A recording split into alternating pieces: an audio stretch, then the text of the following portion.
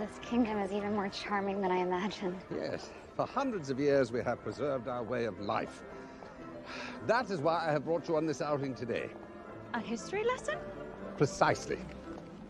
Before we discuss the future of the Foundation, I'm going to teach you about its past. Starting with the village bakery. That seems an odd place to start. Does it?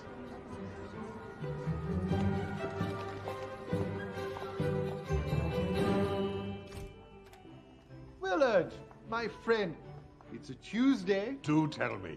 Traditional French croissant with spiced cranberry jam and clotted Christmas cream. Wonderful. We'll have 4 with tea, please. And where is your regular Tuesday companion? When I tell him what he's missed, he will be terribly envious. But today, we are on official Foundation business.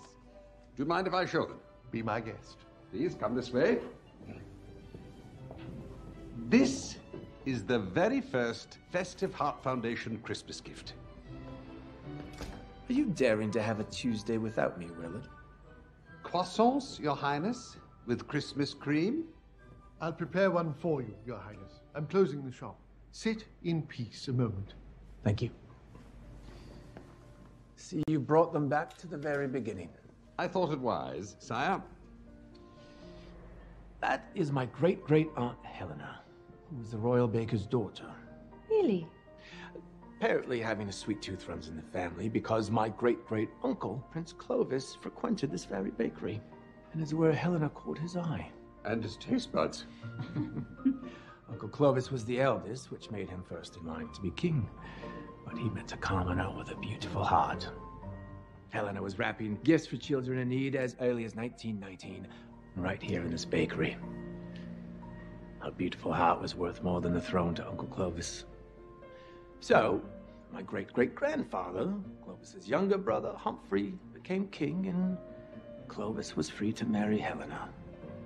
And their love started the Festive Heart Foundation in 1921, which turned into a global effort and is 100 years old this Christmas. Humphrey gave us prosperity. Clovis taught us to give. And they both lived happily ever after. Indeed. But Clovis enjoyed far better pastries. Croissant for everyone. Ah, please. Miss Peterson. Lindsay, please, Your Highness. Lindsay, I wanted to ask you to forgive me for deceiving you in New York. I meant well. Honestly, it was a bit of a relief to find out you were the prince. I couldn't for the life of me figure out why an accountant had never wrapped a Christmas gift. Shall we call it even then? I deceived you, you labeled me Grinch-hearted, which I admit was refreshing. Everyone is usually so careful with their words around me, since my father died. Well, I deceived you too. I rewrapped your gifts from the festival. I knew it. The truth comes out. I couldn't help it, okay? Somebody had to protect the reputation of Christmas. But, no, honestly, sire, you and your family and the Foundation already do so admirably. It is quite a story, isn't it? Yes. Helena and Clovis. Yes. What became him the commoner. Yes.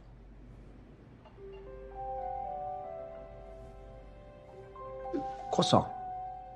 Yes.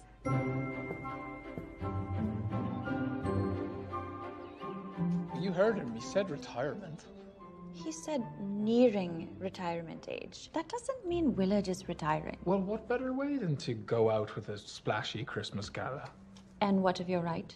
Then I want the international director position. I'd be perfect.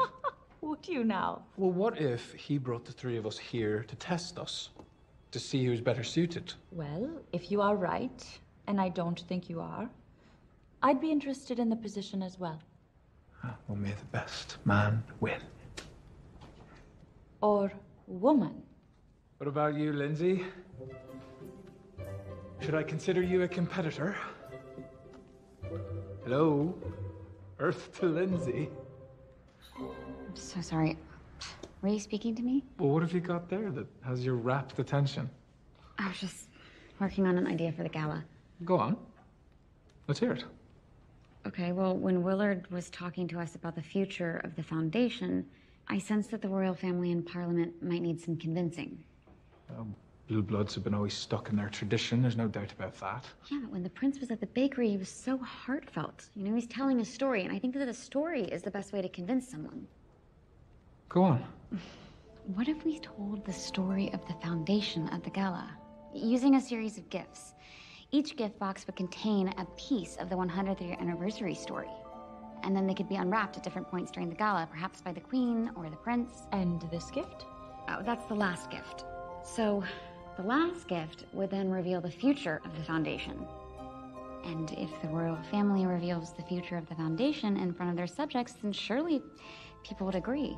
Well, what's this grand future that you're referring to? I haven't gotten that far yet. Ladies, Shane, these are the plans for the gala thus far. Now, the orchestra will be positioned here. Platform here, dance floor, and this is our pastries table. Looks lovely. I've left this space blank. I was thinking of preparing a presentation of sorts to commemorate the foundation. I think that we should tell a story using gifts.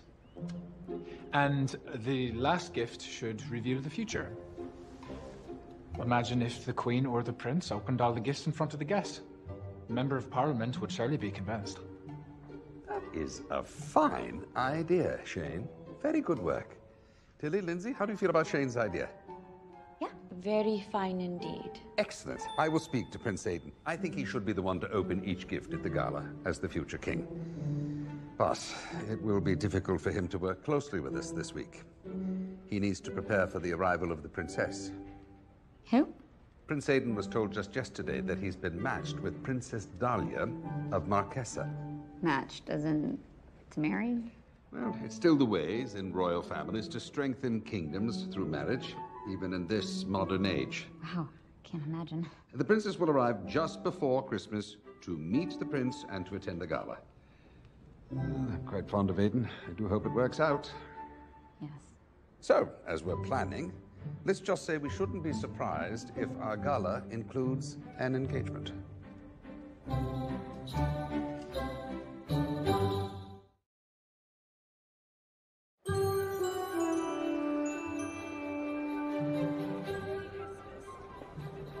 This is exciting. Oh, I know. There's nothing that invites the holiday spirit more than a Christmas tree lighting.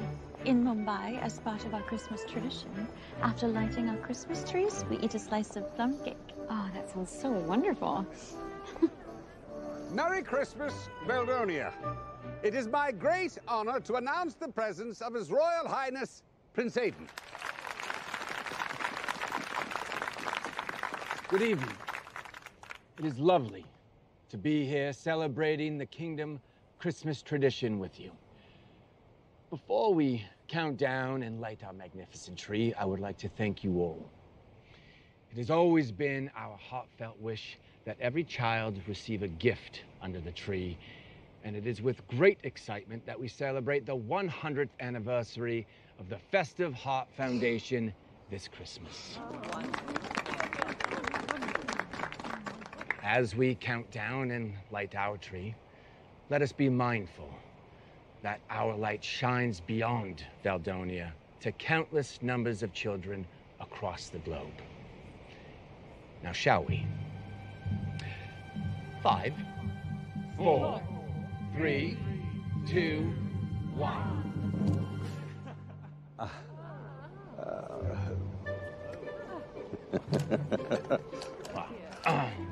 Perhaps the Christmas elves didn't hear us. Shall we try again? Louder this time. All right, here we go. 5, 4, 3, 2, 1.